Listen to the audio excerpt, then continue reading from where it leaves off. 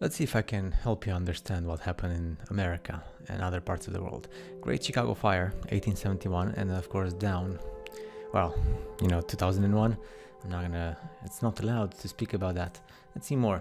This is in, I think it's Boston. I'm not sure if it's Boston or something else. 1872. Yeah, I think it's Boston. 1872. Very close. This one is Chicago, 1871. Interesting how they were so close in the 19th century, one after the other. And then we have Seattle in 1889. And this one is San Francisco at the famous earthquake, so they say 1906.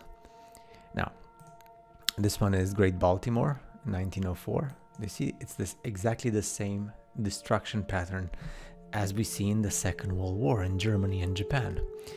And this is New York. Unfortunately, this is from 1835. So in 1835, there were no such thing as photography, so they say.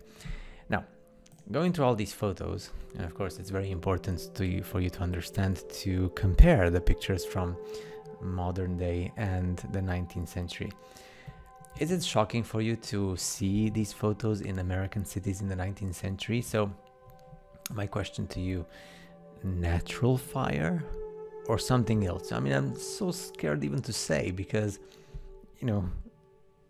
even though if you compare the photos with the bombings of the Second World War of the cities in Germany and Japan, you see exactly the same thing. So my question to you is,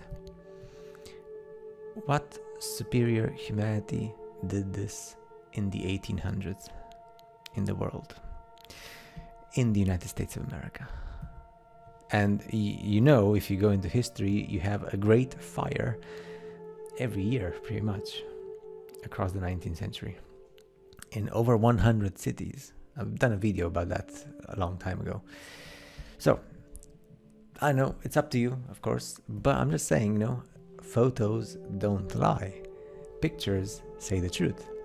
And what more do you need than a photo and a picture which is worth more than 1,000 words? It's very simple to understand. Now do you understand how difficult it is for people who go to church and other people who go to university to accept these things, because one or the other, it goes against the mainframe of what they're being taught? And this is very close to us. These are the 1800s, the second half of the 19th century. I hope you enjoyed. I hope you like. I hope you understand. And if you don't, doesn't matter. Let's finish with this. Amazing, isn't it? Amazing. See you next time.